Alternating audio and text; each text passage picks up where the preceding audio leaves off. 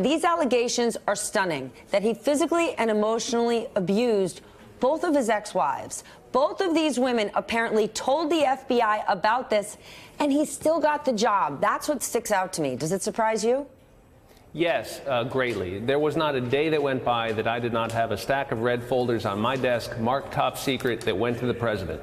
That means for the entire time Rob Porter's been at the White House, he has been handling the country's greatest secrets with this secret of his own. And John Kelly clearly had to know about this. There is no way, I'm telling you, that the staff secretary to the president served for 14 months without a security clearance, that the FBI didn't notify the chief of staff, which means Kelly didn't care, and even now is defending this conduct, which is so sickening and so well documented, is so clearly proven by photographic evidence, by contemporary police reports.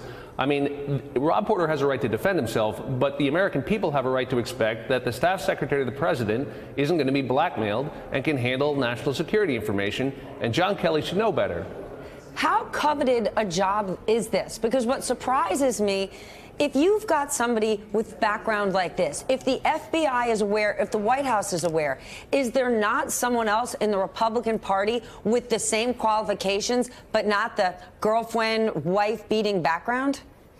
Look, that's right. I mean, the question is why would you put this person in that position? Wouldn't you at least sideline them until you fully investigated it and found out what the facts are?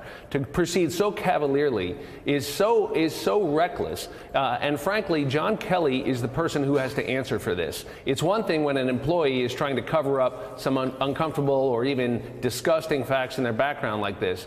But John Kelly is supposed to know better. And when the FBI comes to you and says, we can't give the guy a security clearance because of this, you have a responsibility to act. There is a burn bag under the desk of the staff secretary because the material that person handles is among the most sensitive material our country has. This is outrageous. And how close would he be to President Trump, given how much you worked with President Clinton? There is not a day that goes by in the West Wing that the staff secretary does not personally interact with the president, period. All right, I want to share a quote from the Washington Post. Porter said on Tuesday that he would resign after the allegations were first published. People close to him say, but he was talked out of it by Kelly and others. According to these people, with Kelly saying he believed Porter's denials and saw him as a valuable ally in the White House, Kelly continued to press him to stay in his job Wednesday, saying he could weather the storm, but Porter decided the controversy had become too much.